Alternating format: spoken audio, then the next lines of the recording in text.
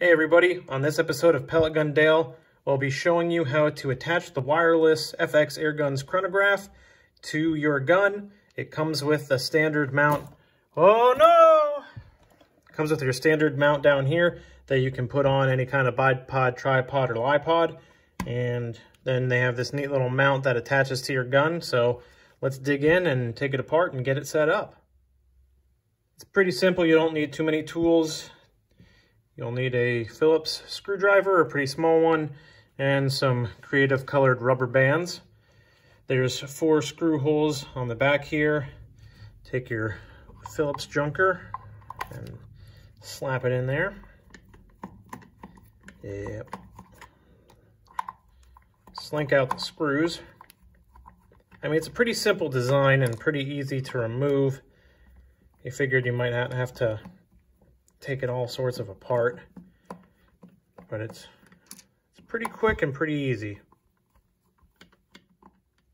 After you remove all those small tunas, go ahead and pry this guy apart. You gotta be careful because all the innards are exposed underneath here, so be careful not to jam your screwdriver and your bagel chips and stuff in there and get it all dirtied up. So anywho, you have this piece that goes to your pods, Tide pods, and you remove that, and then you can install this neat little piece. So same type deal. Stick it on in there like so, and then put the top part of the clamshell on. Sweet. And then tighten those tiny tunas back down. I'm not quite sure of the torque specs, so what I always do is, just tighten them down with your left hand. That's just about equivalent to 20 inch-pounds.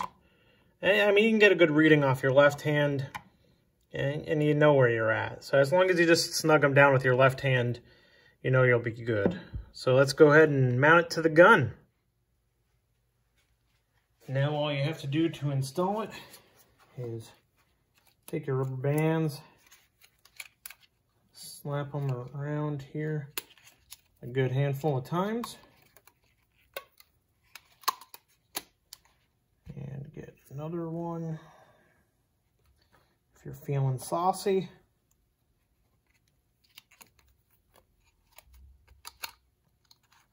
I'll be happy. And frig, we put it on backwards. But it's just easy enough to install and remove. Boom.